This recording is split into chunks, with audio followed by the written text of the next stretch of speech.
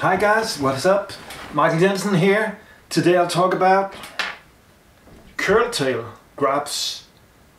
They come in a variety of sizes, some very small and some pretty huge. Today I'll show you how to rig a totally standard curltail jig. Hang on.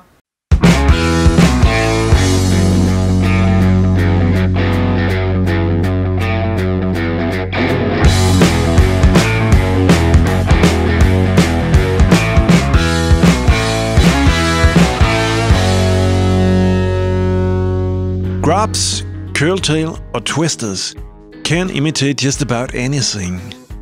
Worms, leeches, amphibians, and even large insect larvas. They might also be taken for bait fish, though shads are better for that task. You can rig the grub with the tail curling up or down. Both ways will work fine, but the tail is more likely to tangle up with a hook point if the tail is curling upwards. This option works best in most fishing situations. Now let's rig a typical curltail. Use a jig hook to measure up where the hook point shall emerge from the soft bait. Memorize the point or make a mark.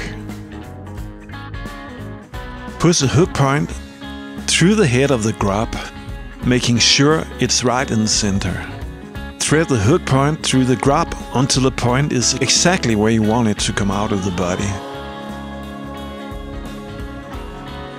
Push the hook point through, bring the plastic all the way up above the bait holder part of the jig hook. That's it. You can also rig a grub Texas style for weedless performance, or on a standard single hook for drop shotting or paternoster rigs. That's all guys for now. Thanks for watching. See you in the next video.